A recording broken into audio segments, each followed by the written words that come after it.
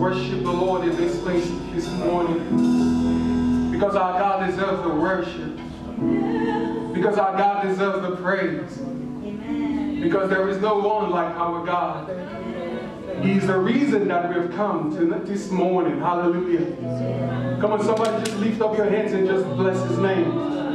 Come on, let's take a minute and just worship Him. We did not come for a show, but we came to meet with the King of Kings and the Lord of Lords, the one who sits upon the throne of heaven. He's the God Almighty. He's the King of Kings and the Lord of Lords. Come on, somebody just bless His name. Father, we give You praise, oh God. You deserve the praise. You deserve the worship. Come on, somebody just bless His name. Come on, lay every burden before Him this morning in the name of Jesus.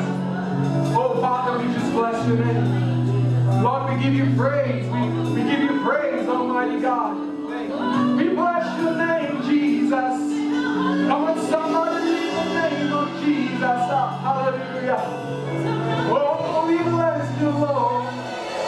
Oh, Father, we thank You, Lord. Overflow in this place. Overflow in this place. Come on, begin to speak to the Lord. That He will overflow in your life. That the Lord will fill your life, hallelujah, with His presence. Hallelujah.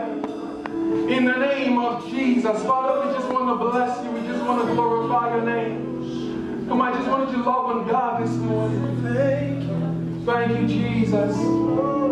Oh, we give You praise, Almighty God. Because do you know that our God is bigger than every situation? No matter what we might be going through, we have a God that sits in the heaven. Oh, the God that sits in the heaven and makes the heaven His throne. Oh, and He makes the earth His footstool. Hallelujah. That means whatsoever you are going through is under the feet of the Lord Jesus Christ. And because you are the body of Christ, therefore every situation is under your feet this morning. I said every situation is under your feet this morning. I said every situation is under your feet this morning. And all God wants you to do is to take your rightful place. Hallelujah. Because He said you are seated with Christ. Hallelujah. You are seated with Christ in heavenly places. Hallelujah. If you would understand that statement, you are seated with the Lord. How many of you are glad to be in the presence of the Lord this morning, this afternoon? Hallelujah. You're going to excuse. It's fine now. God is good. Once again, I want to say Happy Mother's Day to all the mothers and all the mothers-to-be, because there's a seed of greatness in every woman. Hallelujah. I mean, sometimes we do not understand the power of a woman. God has created women. He took His time to create women. Hallelujah. To create a woman. You know, when He made man, He just made, He just, went to the clay and, and breathed the breath of God in him. But when He was making a woman, He took His time. Because why? Because He knows what He's going to put inside of you. You are fearfully and wonderfully made. Amen.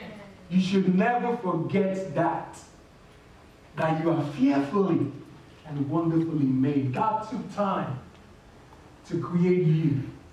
God took His time because He knows what He's put inside of you. So much grace, so much mercy. I bless God for every woman in the house this morning, this afternoon.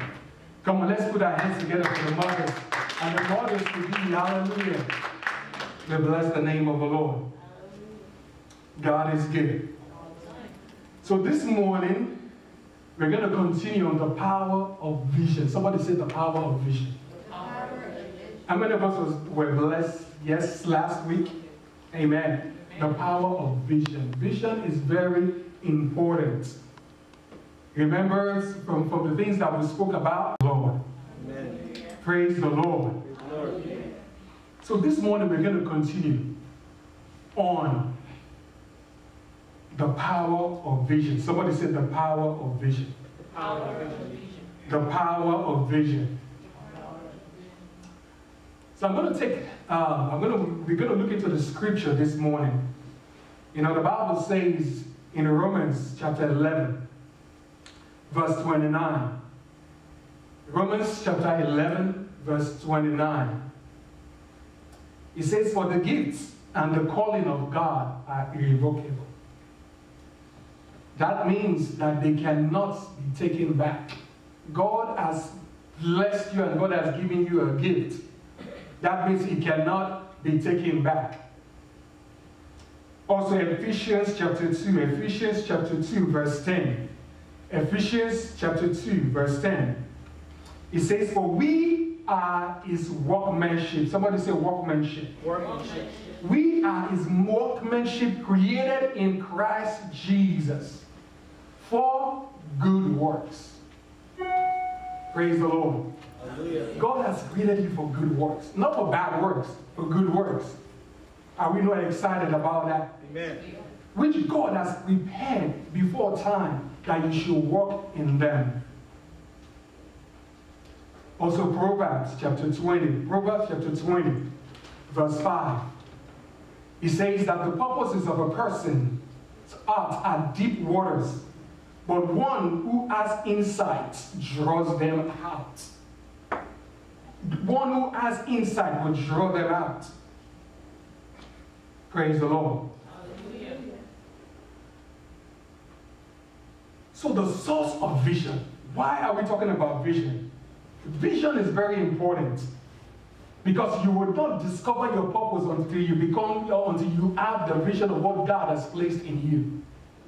Everything that God wants to do through you, He has already completed. Somebody say completed. Completed. God has completed everything.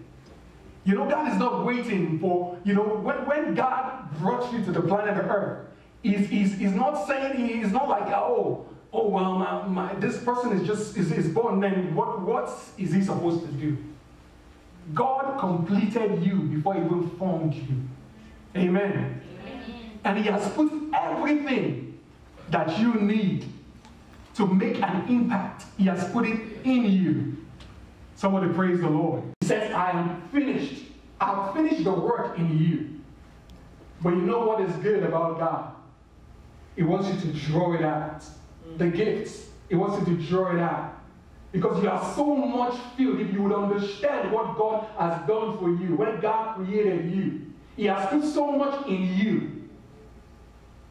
And He needs you to stir up your gift. He needs you to see it, that the work is already completed. Amen. Amen. I said the work is already completed in you. Amen. So vision is the foresight with insight based on hindsight. I say it again. Vision is foresight. It is foresight, the ability to judge correctly what is going to happen. Vision is foresight. Somebody say it's foresight. Foresight.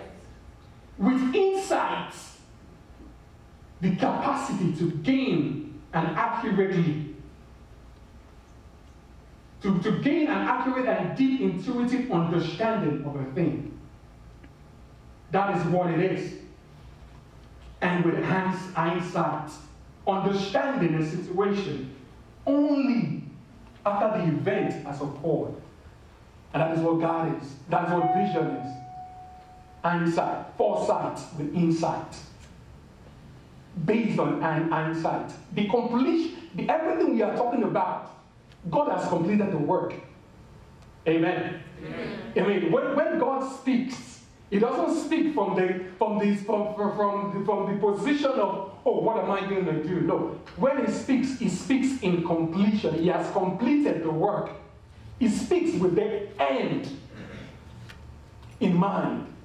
Knowing that He has already completed the work in you. Are you not excited about it?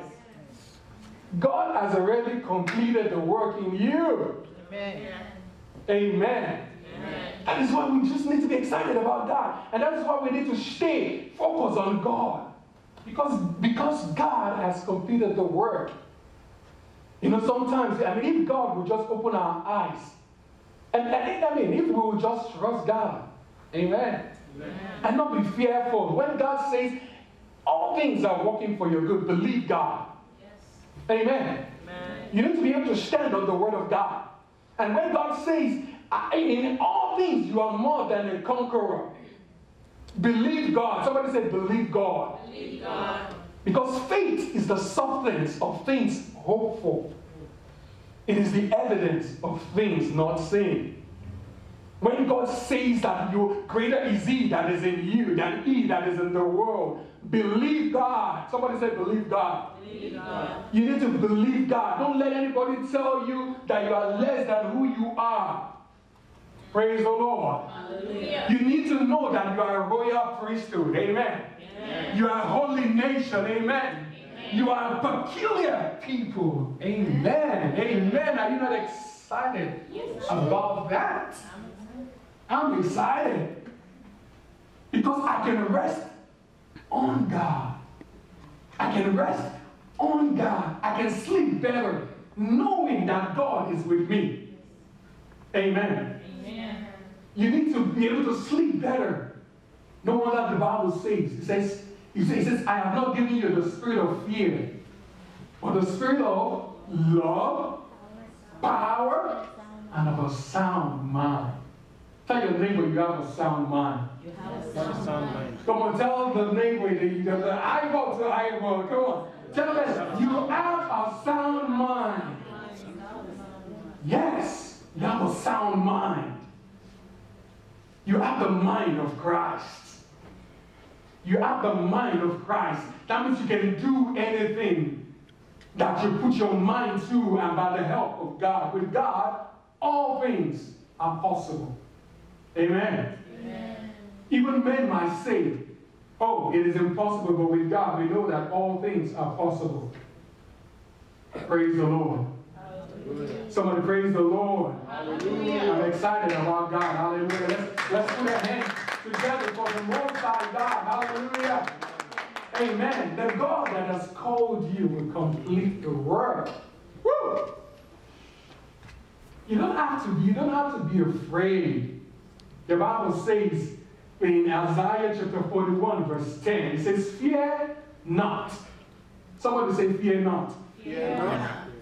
Be not be dismayed. I am with you. How many of you know God is with you? Amen. Oh, only one person. Huh?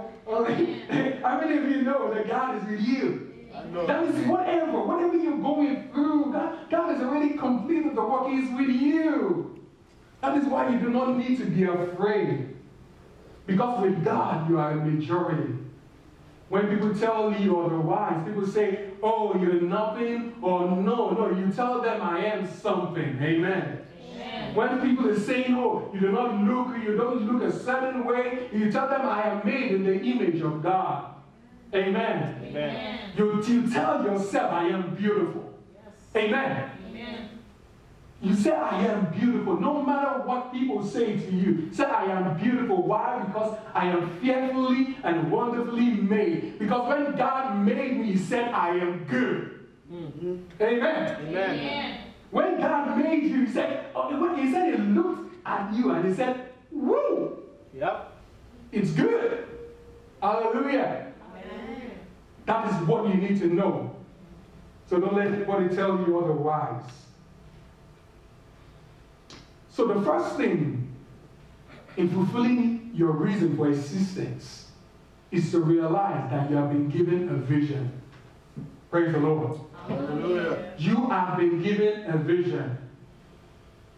You have been given a task to do, given by God. So, as we continue to this afternoon, I'm going to start about the keys of understanding vision. Yes, vision is good. Remember we said vision is foresight, and with insight based on hindsight. Oh, that is all given. But we need the keys. Amen.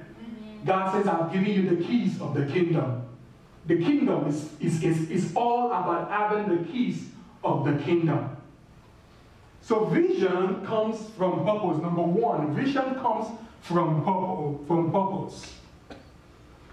God is an author of vision, and it is his nature to be purposeful in everything he does.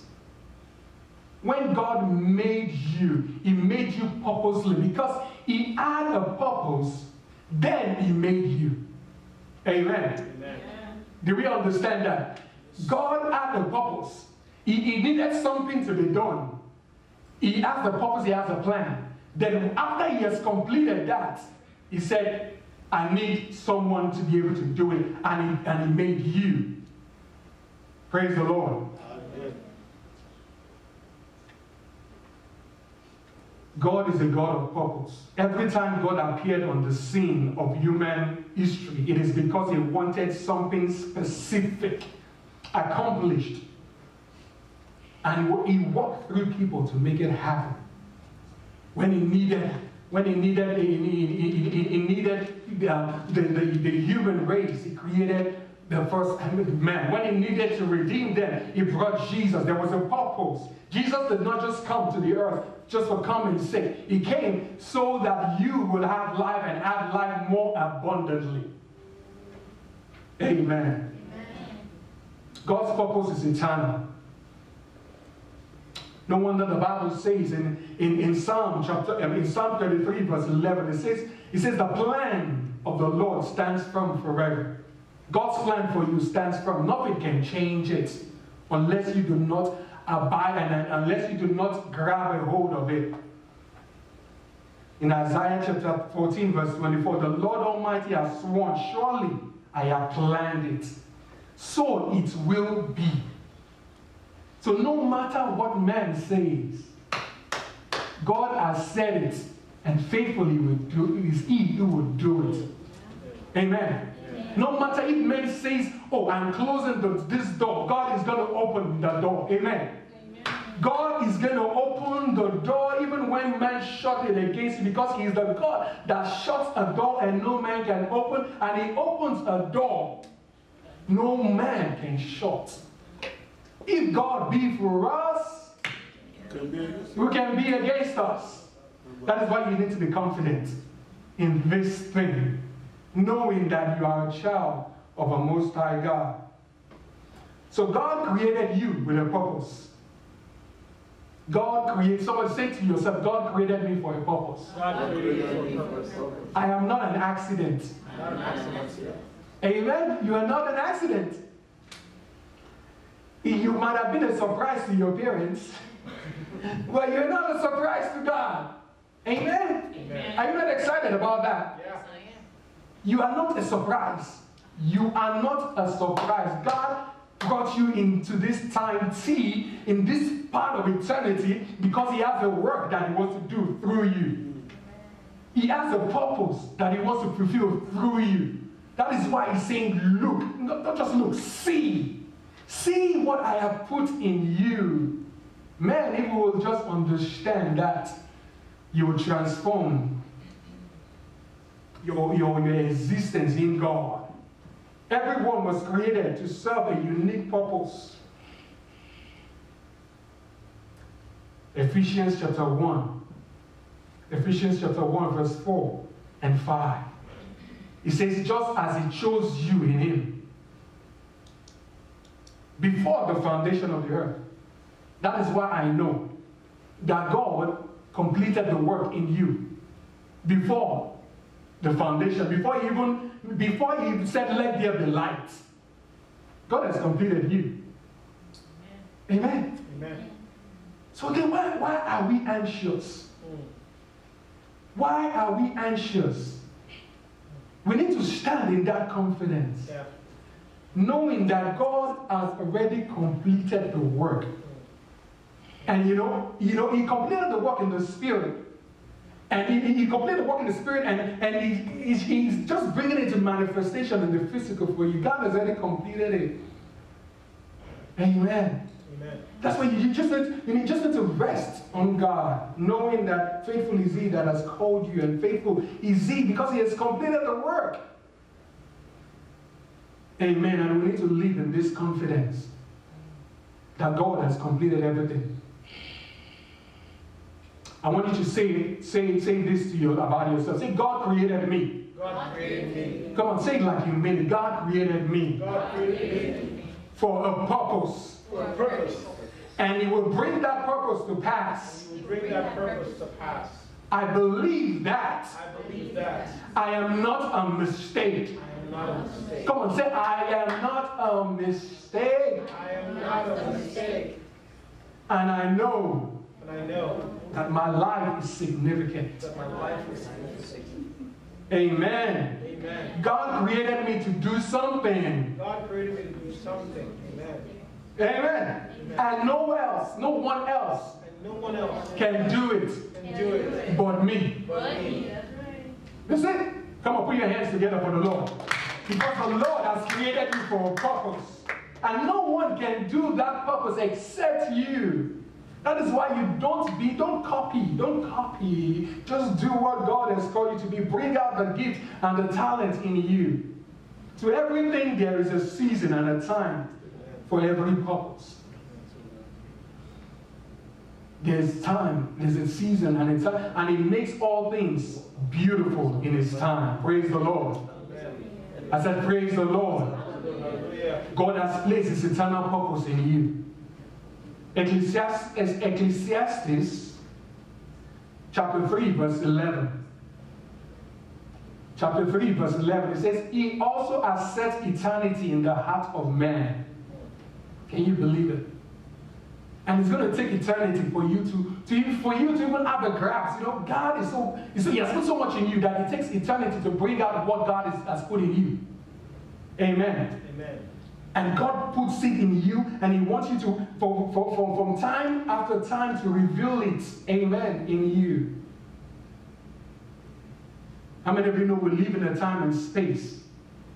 But time and space are connected to eternity, and God has put something in your heart that calls the unseen into the seen. Amen. Amen. Amen. You need to understand that this morning. And call those things that be not as though they were. Number 3, your purpose is already completed in God. Your purpose is already completed in God. Isaiah chapter 46. Isaiah chapter 46, verse 9 to 10. It says, I am God. And there is no other. I am God, and there is none like me. I make known the end from the beginning. Can you believe that? He has completed the work. So you need to just rest in Him.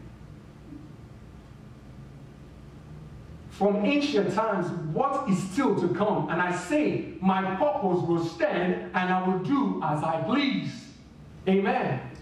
God's purpose is going to stand in your life. I said God's purpose is going to stand in your life. Amen. If only you knew, you just need to hold on to that. Because God established the end from the beginning. Your purpose is established before production. Do you know that? Your purpose, before God created you, He's already established your purpose. God first institutes a purpose, then He creates someone or something to fulfill that purpose. Praise the Lord. Amen.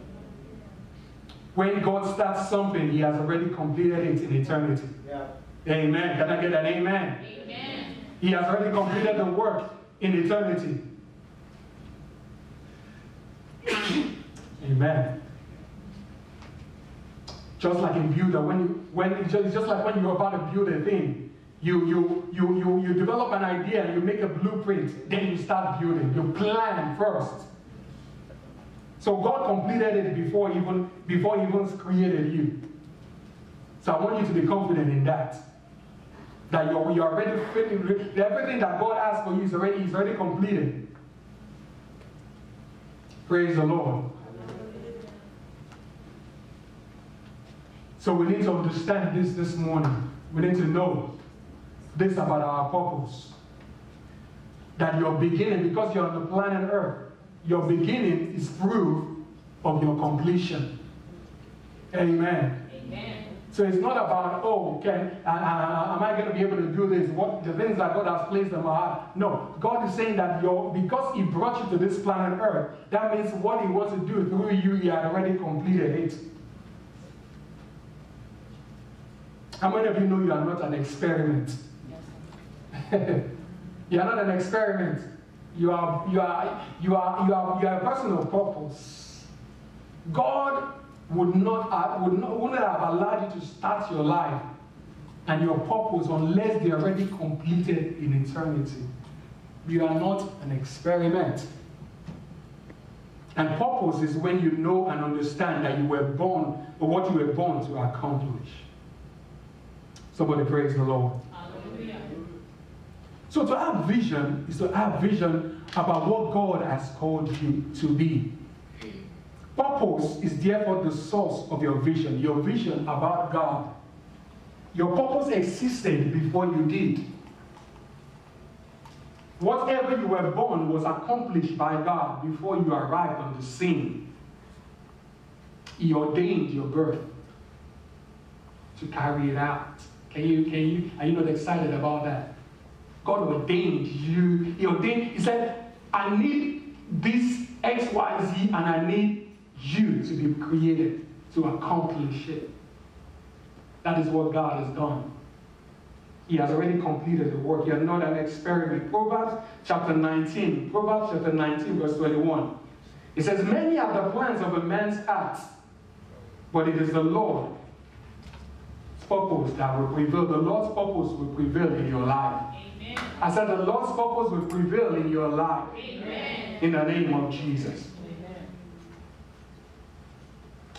Number 4, you need to understand the component to understanding your vision. Number 1 is that you need to already know that you already know your vision.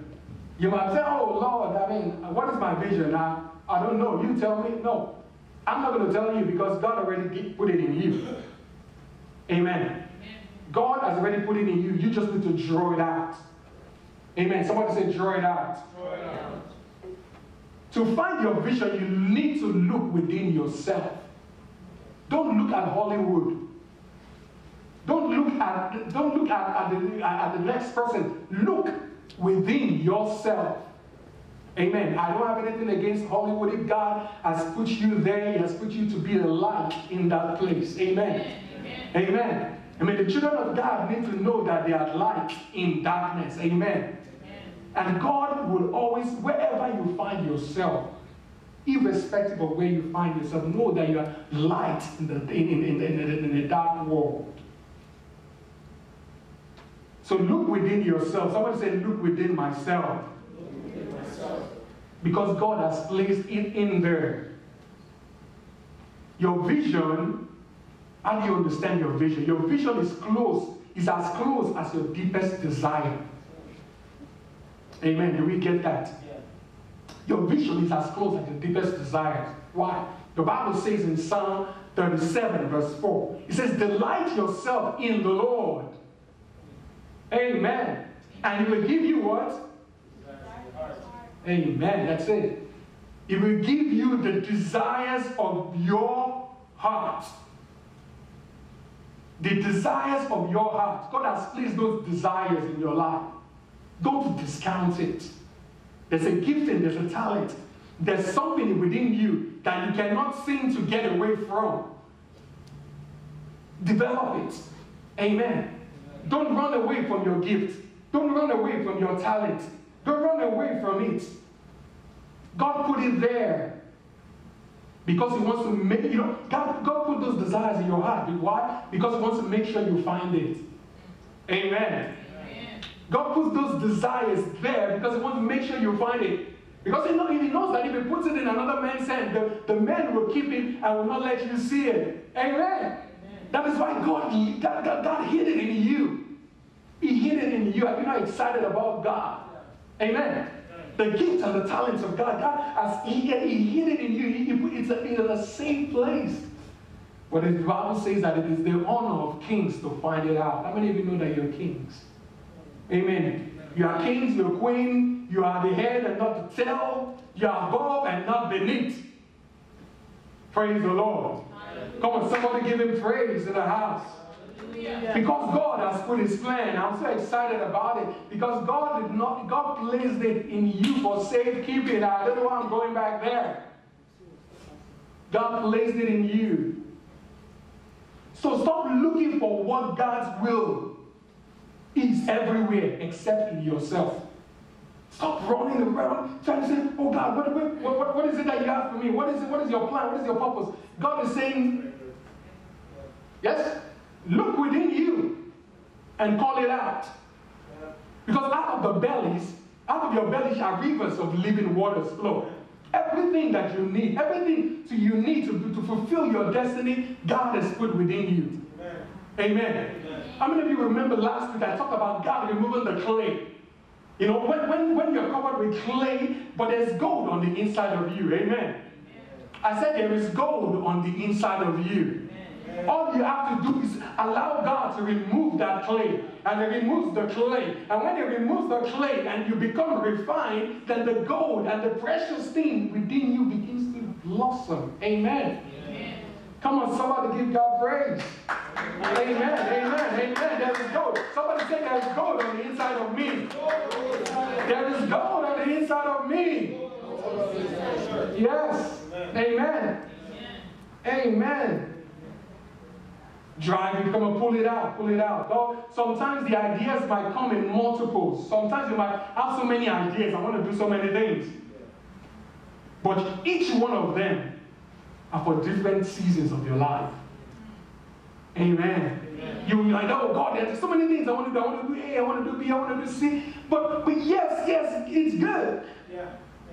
But it is nice. So you focus on one or two of them at a time. Develop them. Bring it out of you. Amen. It is for different seasons of your life. You cannot even complete. There's a lot of things in you that you cannot even complete on through advances He put eternity within you. So you are not saved for the sole purpose of going to heaven. Amen. If I ask everybody today who wants to go to heaven, how many of us want to go to heaven? Amen. Heaven. What about how many of us want to go now? No. Yeah, exactly. Amen. We don't want to go now. And you're right by saying I don't want to go now. Because there's still much God wants to do through you. Amen. Amen. So God did not save you for the purpose of solely for going to heaven. He saved you so that you will finish your assignment on earth. Amen. If God did not have an assignment for you, then when you got saved, He would have taken you, would have raptured you away from the earth. But God did not do that. He says, no, my child, you are out for a purpose. Praise the Lord. Hallelujah. So you need to discover that purpose. Your vision will persist against all odds. Vision is unselfish. Amen. So if you want to know what your vision is, it cannot be selfish. It got to be more than yourself. It cannot be unselfish. Its purpose is to bring about God's kingdom on earth and to turn people to Him. So if your vision is not doing that, oh, my vision is I want to have the best car, I want to drive, I want to fly, and I want no. All that is about yourself. You need to think more than that. Your vision has to impact the next person. Come on, your vision has to make an impact. Vision is not unselfish. So your vision should always focus on helping humanity or building up others in one way or the other. Amen. So if you're looking for God's vision within you, begin to measure it by this. Is my vision unselfish? Is it unselfish or is it selfish? If it's selfish, then it's not about God, it's about you. It needs to be about God. When God had a vision of saving the earth, He had a vision of, for God so loved the world that He gave His only begotten Son, that whosoever believes in Him will not perish, but have everlasting life. His vision was about saving humanity. So your vision cannot be unselfish. And finally, your vision requires a vital connection with God. Amen. Amen. So if you're going to accomplish your vision, you need to be connected to God. Come on, somebody say, I need to be connected to God. I need to be connected to God. I need to be connected to God. Your vision requires a vital connection with God. Ephesians chapter 2, verse 10, as we close this afternoon. It says, we are God's workmanship, created in Christ Jesus to do good works, which God prepared in advance for us to do. So you need to be connected to God. In God is where your vision is. In God is where you're completed. It is in God where you are complete. Amen. We are not saved by doing good works, but for the purpose of doing good works. I say that again as we pray this afternoon.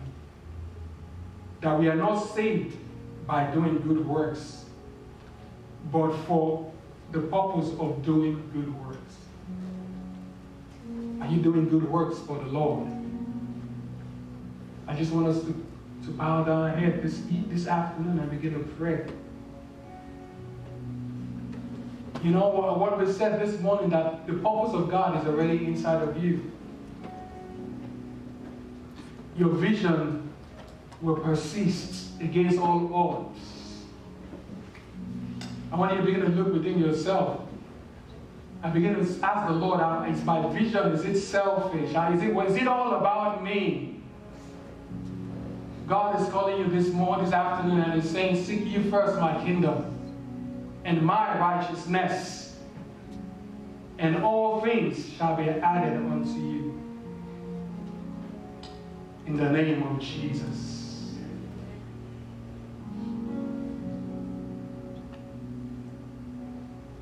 I need